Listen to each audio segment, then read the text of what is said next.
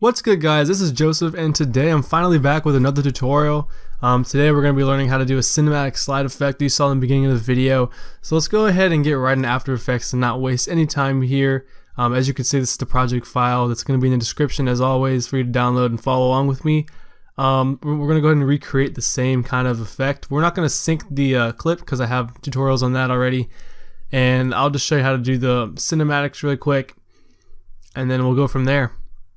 So right now I have the composition open that's in the description, and I'm going to put this down a quarter so everything will be a little bit faster. So this is the shot before the cinematic comes. So let's just say we're going to do this and just recreate it instead of having to go from scratch. So I'm going to go ahead and delete these cinematics. Just delete, and then I'm going to delete those too. So you pretty much have the song, and to get the wavelength, audio wavelength, press L twice, and then there you go. Okay, so the next thing we're going to do is going to go ahead and zoom in a little bit, and these are the gun sounds. I'll go ahead and delete these. We don't really need them. And we're just going to have the clip, transition from the clip right here to the cinematic. So I have the cinematics right here, and they're going to be in the description too, so you can use the same ones. And so as of a base, it's kind of like a base cinematic. I used this one on the because it's on the bottom and then in the middle of the three, as you saw in the preview. So right here, and then just press Ctrl-Alt-T on your keyboard to enable time remapping, and then go ahead and delete this keyframe. And then we're going to go ahead and sync it just really quick, just to get so I can show you guys how. So just drag this over holding shift, and it'll snap to your marker you have here. If you don't want to make these markers, you just click over here and just drag it in. So now we got our first cinematic down. I'm just going to drag this forward a little bit until the actual camera starts moving, because that's when the cinematic starts. So the camera's moving. I'm going to go to the last keyframe, or the last part of the clip, and just slide it forward, making a new keyframe until I want it to end.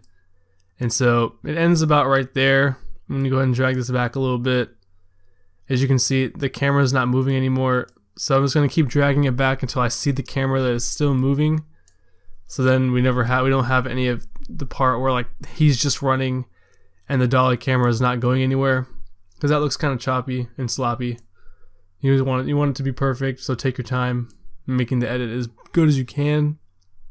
It's going a little bit slow because I'm recording, but that's okay. And so, alright, there we go. Saw the camera move a little bit. Just press this. It highlights both of the keyframes. Press F9 on your keyboard, or right click the keyframes, keyframe assistant, easy ease, and then go into this graph editor right here. And then you can further edit the keyframes. And so now it's a nice curve. Just take this one, click the point, drag it up, and then kind of like make it stick to the wall, is what people usually say. And you can maybe drag it in a little bit. And you just play around with this curve. I'm not going to play around with it too much because it's a tutorial. It's just for a tutorial purpose only. So now that we have that, we don't have to touch this clip at all. So now we just drag in the next clip and pretty much do the same exact thing. Like I'm not going to do it 2 times in a row, because you do like pretty much the same exact thing you just did. Press Ctrl-Alt-T, and then drag the clip over here and delete the keyframe. And just the same thing over and over again. So right now we're just going to pretend that I did that, and then we can go from there. So say you wanted the clip, because the main part of this tutorial is showing you how to do the 3 bars. And if you go over here to the grid and guide options, press proportional grid, and 2 boxes, you can see 2 boxes equals 1/3 of the screen if you're looking at it like that. So for this cinematic, let's say we've synced it up and we started it at when he died. So that's when the camera starts moving right there. And let's say this keyframe is synced up and we just move it all along. So now it looks like we synced it up, but I'm not gonna go in the graph editor to do that. So what you want to do for this is go up here to this rectangle button, or rectangle, and make sure that this layer is selected, and then go ahead and try to get as close as you can to this line. There's one box, first box, and then the second box, and just get close to it, as close as you can, and make a box. Doesn't have to be perfect. And then go over to your just like arrow tool, double click one of the corners, and just drag it up and out as far as you can, or as far as you want to, as long as it's not touching or anywhere near this box. You'll be fine. And so now you see it made a mask around this clip. So then if you press P on your keyboard, you can go ahead and drag the clip up. Oh, wait, hold up. Drag the clip up. Okay, so now the mask is kind of moving as you move it. So I guess if you wanted to, I guess I forgot, just move the clip up first, just like that, and then go ahead and put your mask on it. So try to get it as close as you can to that line. So now you can see it's already starting to look like that. So my bad. Move the clip before you put the mask on it is what we just learned right here. So in the same way, take the next clip. If you have 3 cinematics to use, if you have more, then I guess you can do more, but I think 3 is about the most you can do. If you wanted to do like 4, then you would have to go like long ways like this, or maybe even diagonal. Just play around with it. It doesn't have to be the same thing every single time. It's gonna look different every single time, and that's what you want. You don't want it to be you don't want it to be like the same exact effect for every edit you do, because then it's going to be kind of repetitive. You want it to be a little unique. So now we're going to do the same thing with this clip.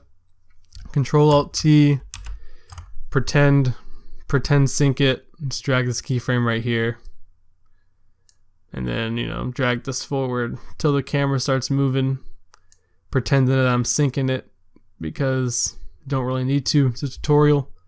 So there we go. Go to the last keyframe as if you're actually syncing it, and then just drag it forward so it's looking good. I promise you I don't go this slow when I'm actually editing my videos.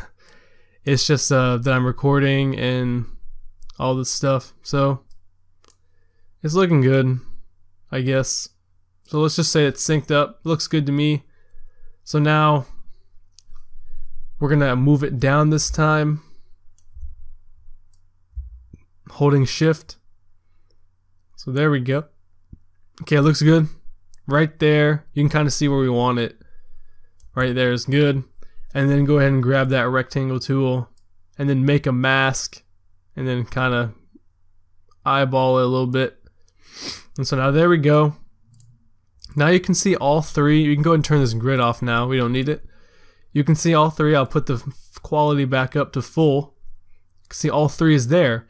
And if that's what you want, then you can go ahead and stop watching the video, but we're going to further edit this by making this one slide in from this side and this one slide in from that side. So let's go ahead and get started with that now that we have everything maxed out and everything. So it's pretty easy from now. So go ahead and go to the beginning of the keyframe that you want it to come in at, and then let's just do the top one first. Press P on your keyboard for position. Well, I already had it pressed. And then take the left, and remember this says 640, and so just drag this one to the left until it's about not right off of the screen, but like maybe about that far is good to do.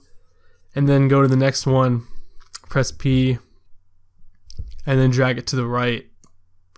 And then make them about the same distance away. As you can see, this distance should be the same.